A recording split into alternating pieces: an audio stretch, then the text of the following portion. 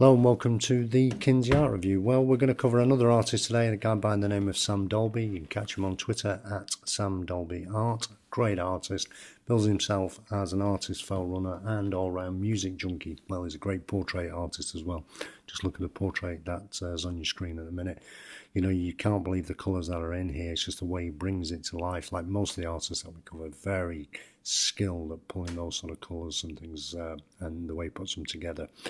Now, you can see here there's a short piece on a glass and a fork, and the importance of this is that you can actually see the transparency of the glass. It's beautiful the way he's put it together. But this guy's quite prolific. He's always working, so he's always using his pencil, always keeping his skills up to speed. This is some of the life studies that he's done, and it just makes sure that whenever you're painting anything, you keep your figurative painting in the right proportions. And this just proves it here. You look at the detail on the hand as you're moving through on the portrait that's been done here, even to the hairs on the face. You know, the detail on it is phenomenal, and the expression on the face as well.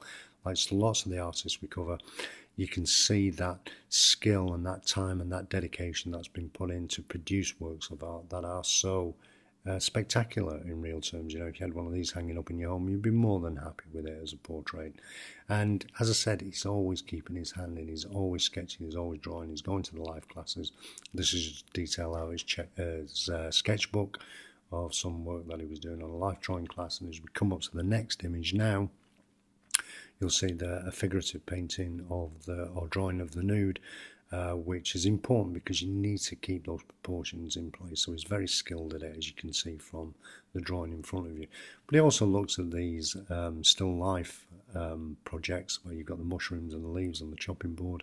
It's great the way he's put the composition together with painting the mushrooms. It just evokes that feeling of the farmyard kitchen. It's really good the way it's been all put together.